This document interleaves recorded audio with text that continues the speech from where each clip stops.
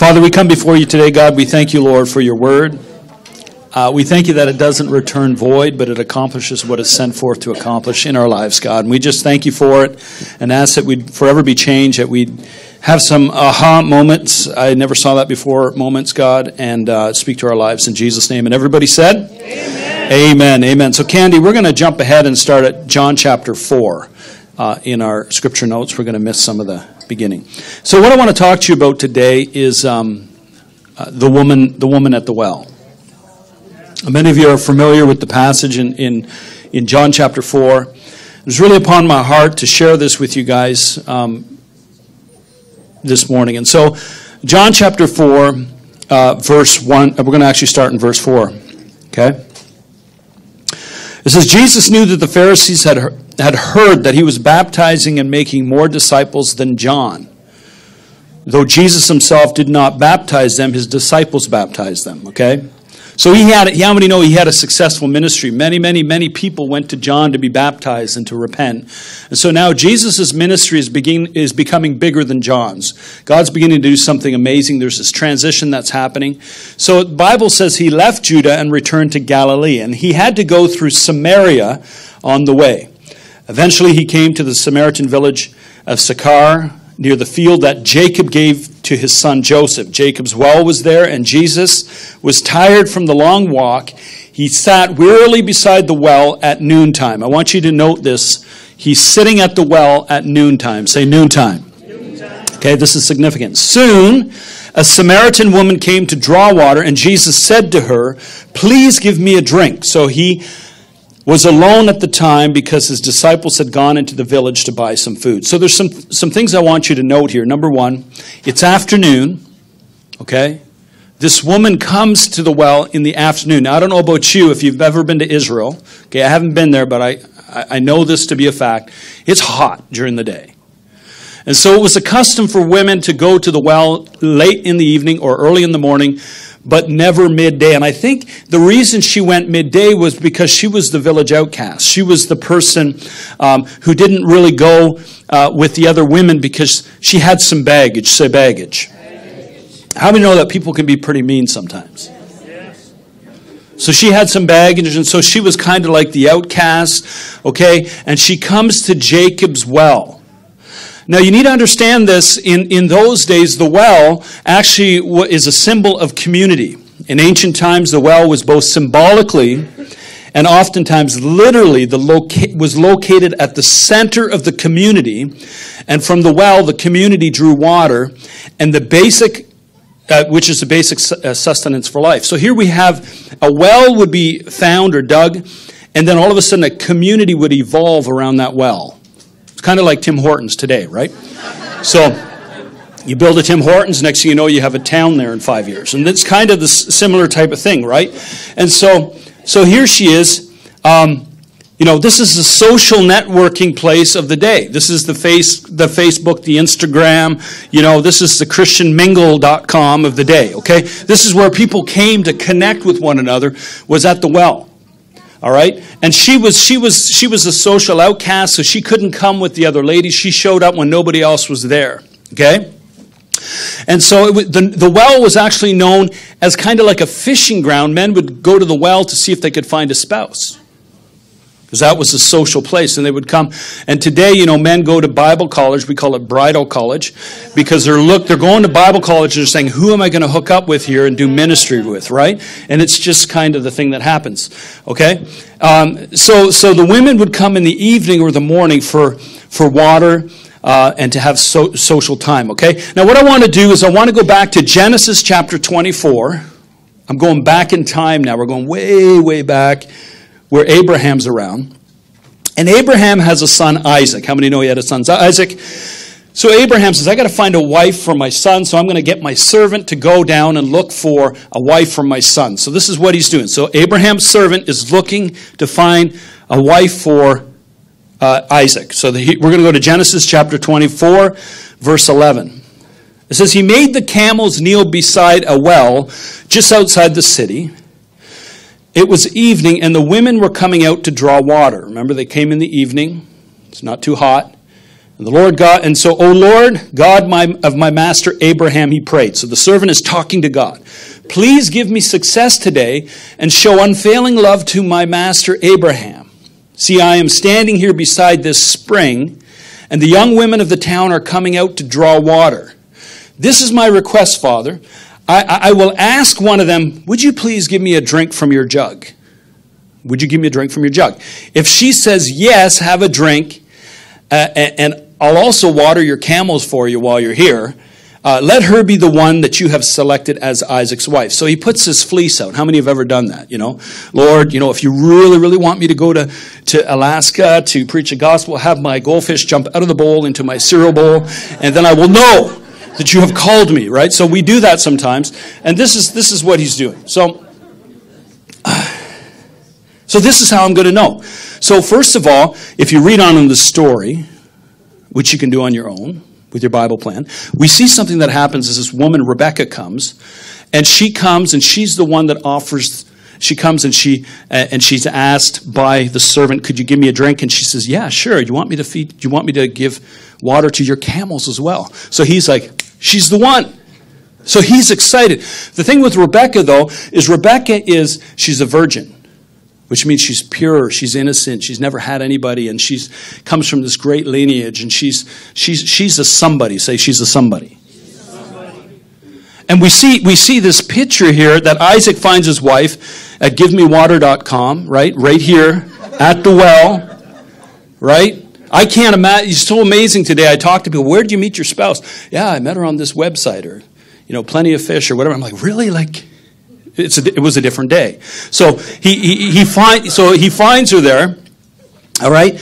And then Isaac's son, Jacob, goes to the same website, or the same well, sorry. Right? So Isaac finds Rebecca, and then he goes, hey, it worked. I'm going to go to the well. I'm going to go to this social networking place where all the girls hang out. I'm going to pick out a wife for myself. So he's got this whole thing planned. So now we're going to move ahead 40 years or something, to Genesis chapter 29, verse 7 to 11.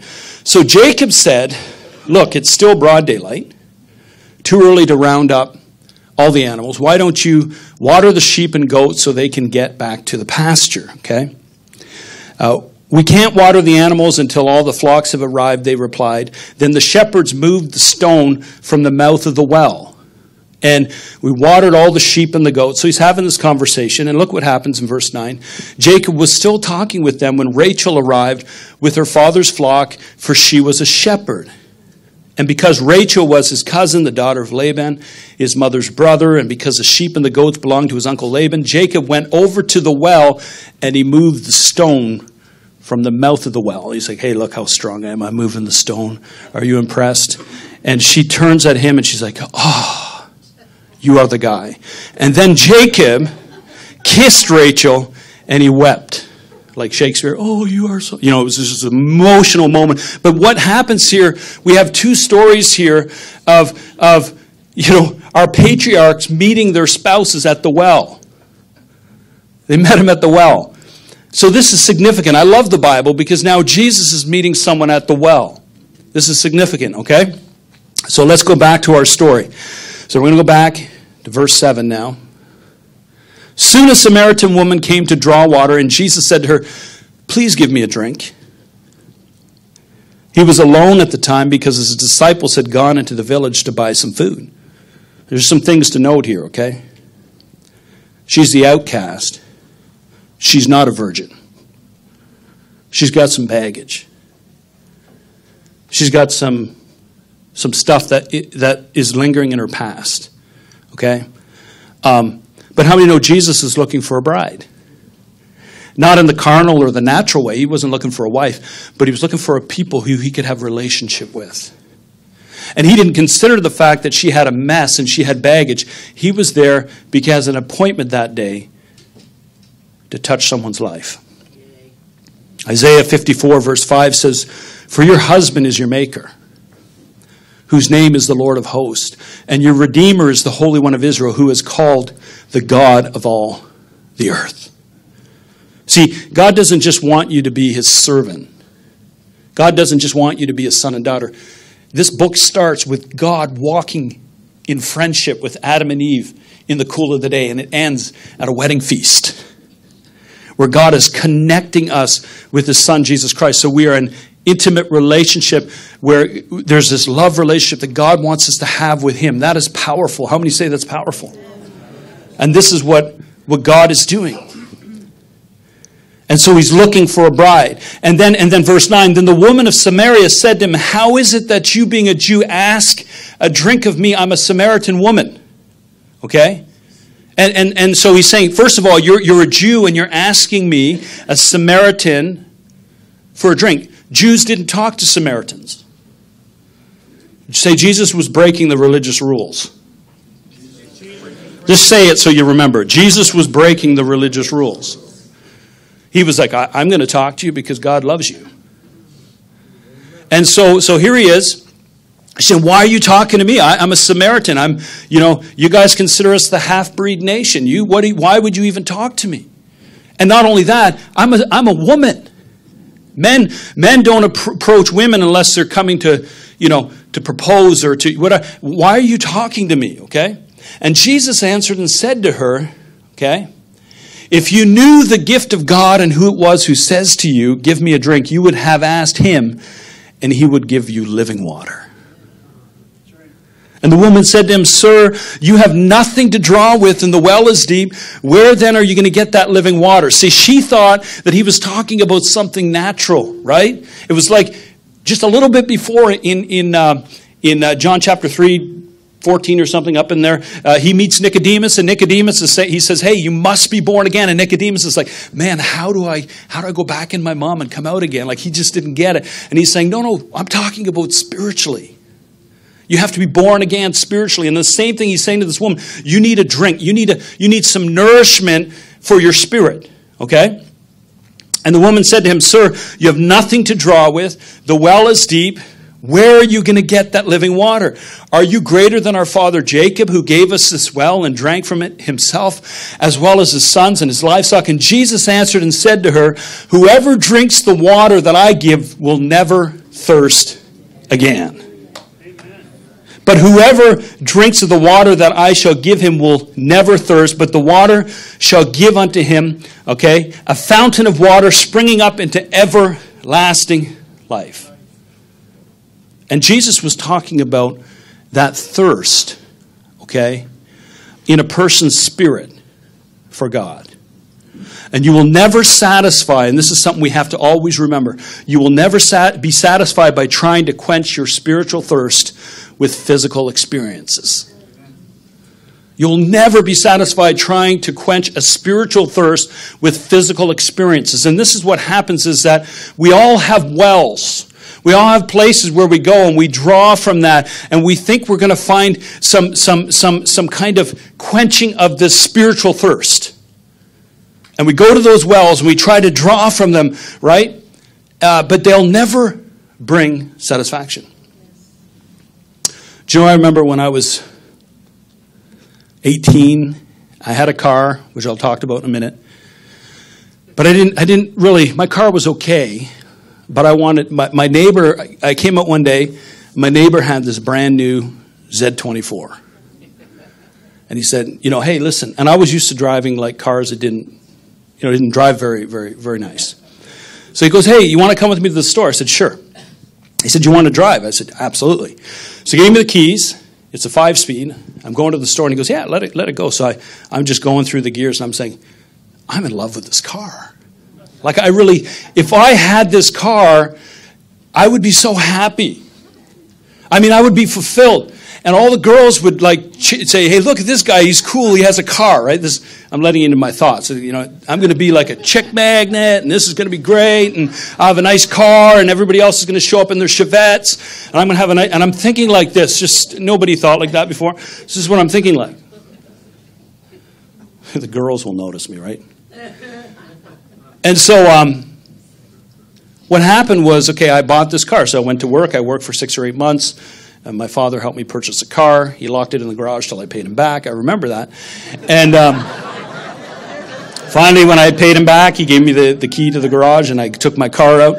It was awesome. But by that time, my neighbor now had bought a Cura Integra our class, which is really sporty. He said, no, this is a real nice car. And I'm like, now I'm looking at this car. My car is not very special anymore, right?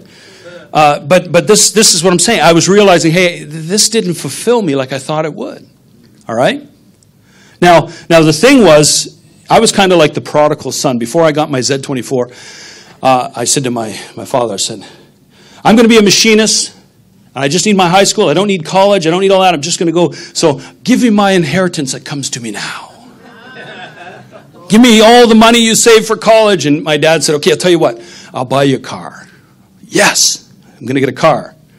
So I think he was thinking the opposite. I said, I want a car that's going to attract the girls. So he said, I'm going to get him a car that will push the girls away. So I come home and he goes, son, here's your new car.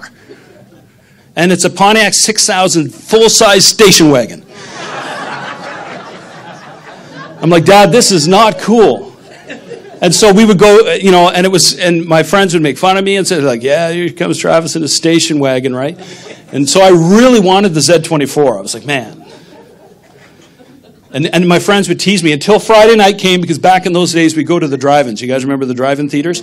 And I would back up, and I'd put my mattress there, and I'd kick up the top, and I'd lay back, and everyone would be sitting in their little sports cars. And I'd have, just have a little party in the back of my car. So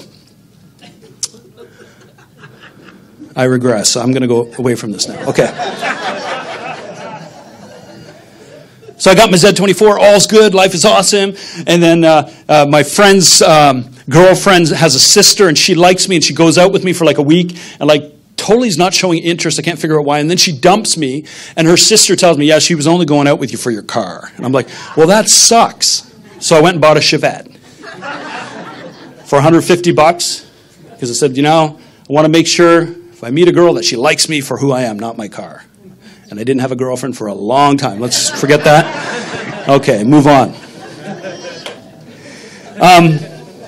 But we all have wells. We all have things that we go to and we want to draw. We think that we're going to, with a physical experience, we're going to fill this longing in us, this thirst in us for God, this thirst to be reconnected with God. And so we go to these wells, and it might be to achieve success. It might be to have status in your life. Whatever that well is. It might be fame. It might be the applause of men. It might be addictions that you keep going to. Maybe it's pornography. Maybe it's overeating. Maybe it's substance abuse. Whatever it is, you go and you're going to that well every day with your bucket, and guess who's sitting at your well? Jesus. He's sitting at that well and says, listen, this is what you're trying to get here out of this well. I can give you life. I can give you water that you'll never thirst again. You're going to be filled up inside if you'll only take and come into relationship with me. So the woman said in verse 15, Sir, give me this water that I may not thirst. I don't want to come here to have to draw water. And so here's really cool. Jesus said to her, hey, go and call your husband and come here. And the woman answered, said, I have no husband. And here's what Jesus said to her. You've said, well, I have no husband. For you have had 5 husbands, and the one whom you now have is not your husband. In that you truly spoke. And so here's the thing, think about the mercy of Jesus. Okay? Not 1 divorce, not 2 divorces, not 3, not 4, not 5. And now she's given up on marriage and she's living with somebody. Now let me ask you this question. Does she have baggage? She's got baggage. And so Jesus brings it up. Jesus says, hey, these are the issues. This is your baggage. And then you know what she does? She does what all of us do. She changes the subject. Like read it. It's right there. So the woman said to him, Sir, I perceive that you're a prophet. So Jesus knew her past, so she immediately changes the subject. And she says, hey, by the way, our fathers worshipped on this mountain over here. Let's not talk about my baggage. How many know that we don't want to talk about our baggage? And so she said, hey, here it is. Our fathers worship on this mountain, and you Jews say that in Jerusalem is a place that we ought to worship. And Jesus doesn't go back and say, oh, no, hold on, you're changing the subject. I want to talk about your sin. She doesn't do that. Jesus does not do that. Jesus goes, hey, this is what it's all about. Jesus said to her, woman, believe me, the hour is coming when you will neither on this mountain nor in Jerusalem worship the Father. You worship what you do not know. We know what we worship, for salvation is of the Jews. Okay? But he says, here's the key, but the hour is coming and now is. So he's saying it's right now for you, woman. This is the time for you. Right now. Look what he says to her.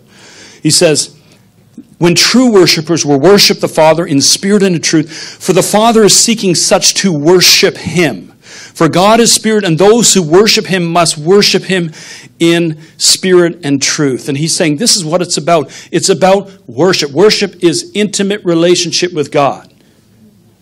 And this is the time for you right now to understand that God wants to have an intimate relationship. It's not about worshiping at the mountain. It's not about worshiping at the temple. It's not about all of our religious structures. It's about having a connection with God. Okay, and this is what Jesus is saying. And then the woman said to him, I know the Messiah is coming, who is called the Christ, and when he comes, he's going to tell us all things. And Jesus said to her, I who speak to you, I'm he. Jesus is at our wells this morning. And look what happens. At this point, the disciples came and they marveled and that he was talking with a woman. Because in those days, I'll tell you something. There was a girl, I remember I was in Kingston, one girl, she went to school, high school, and they had to talk about historical figures that changed history. And they had to do a report on that. So she came in and she did, and they didn't want her to do it because it was on Jesus. But her whole thing was on how Jesus did more for equal rights than any other historical figure. Because in his days, he stood up for women. And he talked with women. And he loved women. And he gave them authority. And he believed in women. And the class was just, and the teacher was like, yeah, it's awesome, I never saw it. And she did this whole thing and showed how in that day, when women were looked at as lower class citizens, Jesus came, and he had no problem with a woman weeping at his feet, had no problem with sending out the first evangelists to go and preach the gospel at the tomb and say, go and tell the disciples that I've risen. He had no problem with that. He elevated women back to stand beside men. Amen. Give the Lord a hand. All right? And so they're marveling. Why is he talking to a woman? And Jesus is like, because you guys don't get it. And so look what happens. And at this point, hopefully you see this scripture different than you've ever seen it, because it opened my eyes. Look what happens.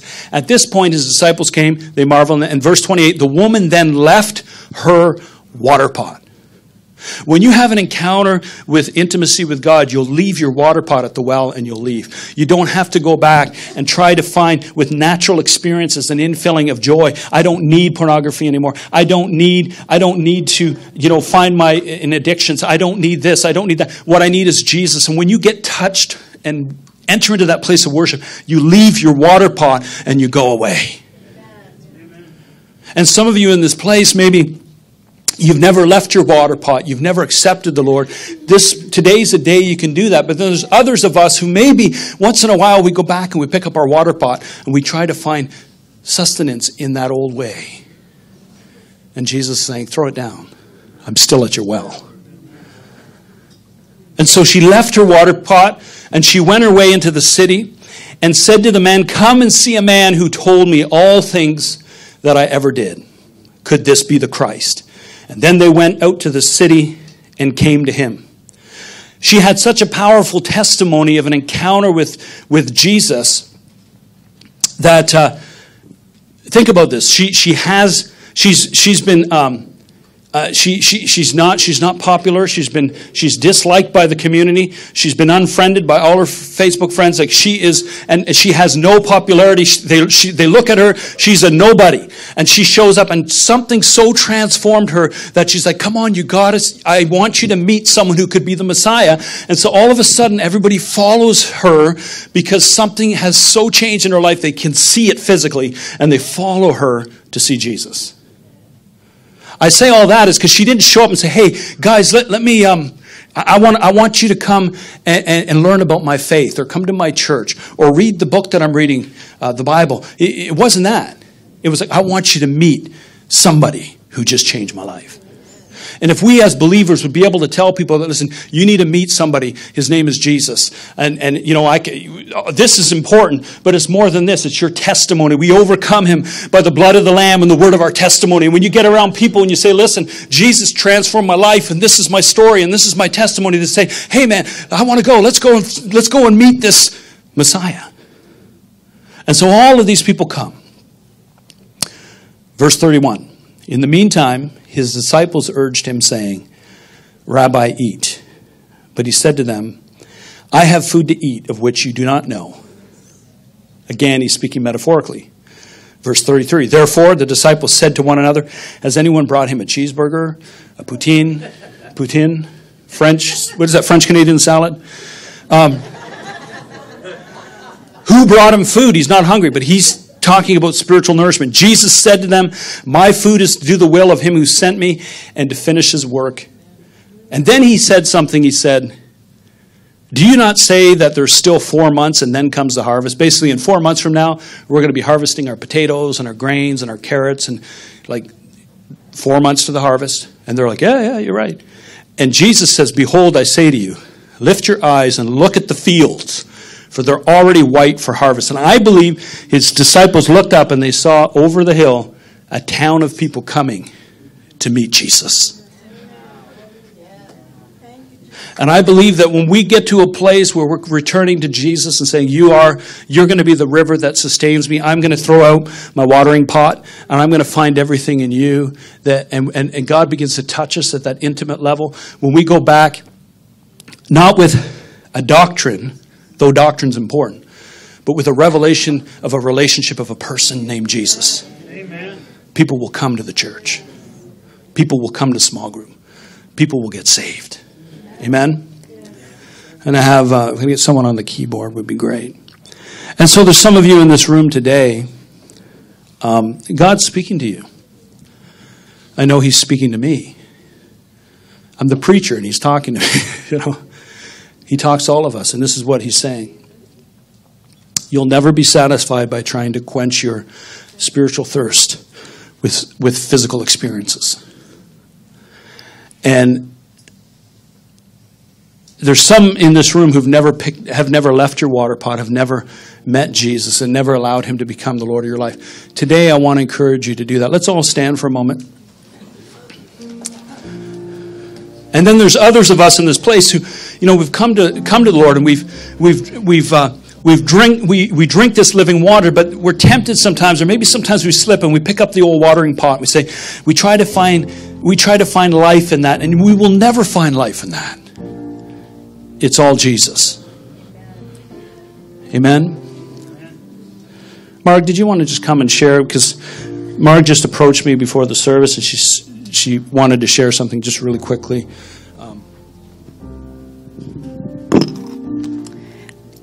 This morning, I was in prayer this morning, and the Lord really, I'm always trying to do my duty by praying for my family, my father's family. My father was a pastor, and I have some wayward siblings and nieces and nephews, great nieces and nephews, so it takes quite a lengthy prayer to get them all covered. But while I was praying, the Lord so impressed me.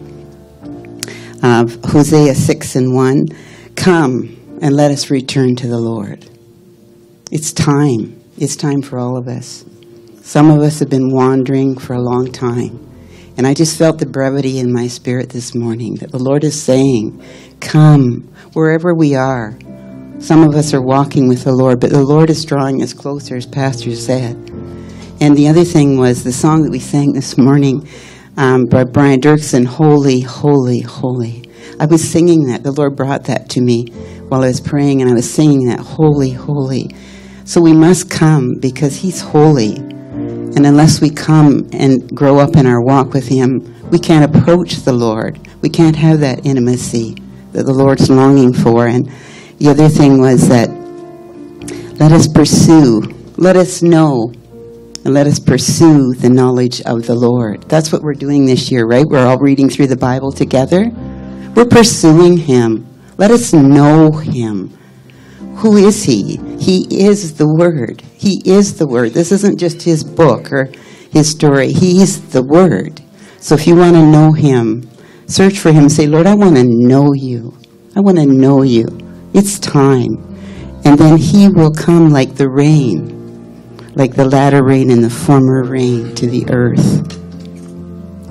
So heed that word this morning. It's for every one of us, wherever we are before the Lord. Come, come, come. Let us return to the Lord. Hallelujah. And if you're in this place, so just every head bowed, every eye closed. And if you're in this place and you've never met Jesus and you have never come into relationship with him, I just want you to lift your hands just as a sign. I want to pray with you in this place. I see your hands. I see your hands. Anybody else? Throw your hands. Okay. Let's all pray this prayer together. Say, Heavenly Father, we thank you that you sent Jesus to take my place on the cross. I receive him today as my Lord and Savior. And I thank you that you deliver me from the power of darkness. In Jesus' name. Amen. Amen. So what I want to do today, I wanted to encourage you today to know this, that Jesus is at the well, and whatever you're struggling with, if you're struggling with things, that Jesus will, he's the one who's going to fill it. I believe God's been speaking to you. So we're going to have our prayer team up here. We're going to finish with a worship song. And if you just say, hey, I want to just make a fresh commitment today, and I just want to have some prayer, and I want to walk out of here free, then I want you to just come to the altars. We'll pray with you. And that's how we're going to finish today, okay? So, Father, I just pray, Lord, that you speak to our hearts, God. We thank you that you're at our wells and you've empowered us and you love us and you're not looking at our baggage. You're not concerned about our baggage. You want us to look to you and have intimacy with you. So, God, I pray even now, God, that you're speaking to someone in this place. Amen.